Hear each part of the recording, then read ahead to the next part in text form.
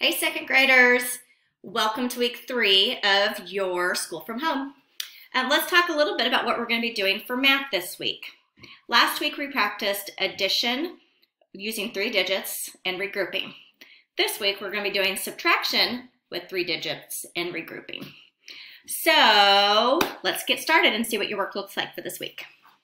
The first thing you're going to be doing is subtracting by tens and 100ths, just like you did last week. So let's practice one together.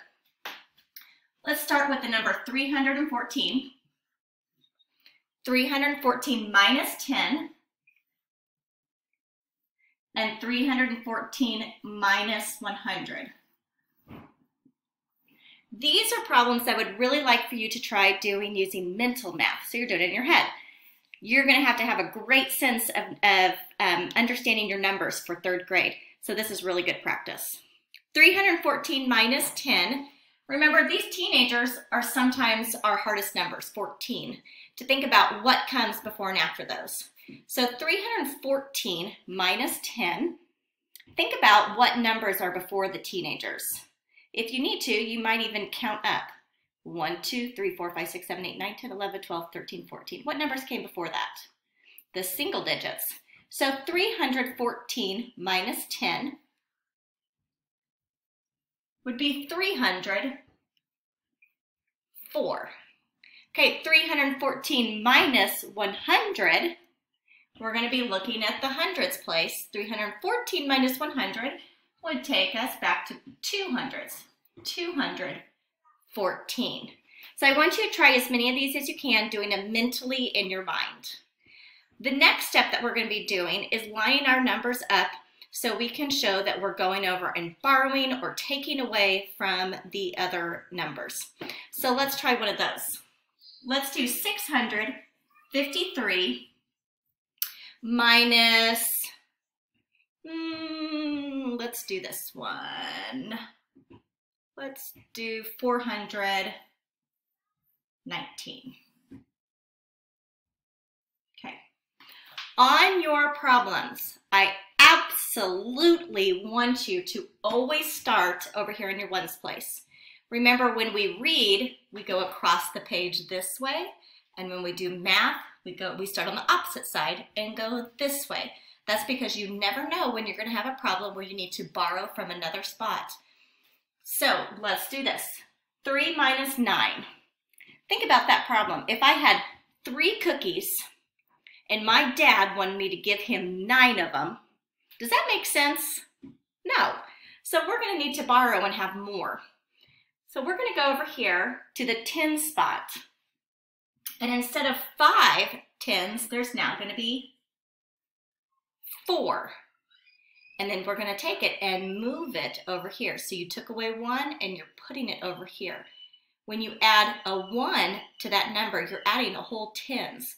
So 3 plus 10 more would make it 13. Now let's see if that makes sense. I have 13 cookies and Mom wants 9 of them.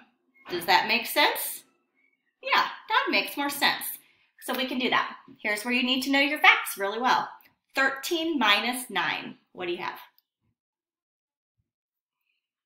4. Okay, then let's go over here to our 10 spot. 4 minus 1. Does that make sense? 3. 6 minus 4. Does that make sense? 2. So your answer is 234. These are the ways that we're going to be practicing our math this week. We've learned several other ways in class, like using a number line, using manipulatives. But for the sake of what we're doing, that you're learning it from home, we're going to keep it pretty simple this week, because the most important thing you need going forward in life is to understand how to do subtraction with multiple digits using regrouping. So we're going to keep it pretty simple. Let's look at your work for this week. These are the worksheets that I sent home with you. You can do these on your own and show Mom and Dad at the end and have them check and see how you're doing. This is all for your practice. So the first thing we have is subtracting minus 10 and minus 100.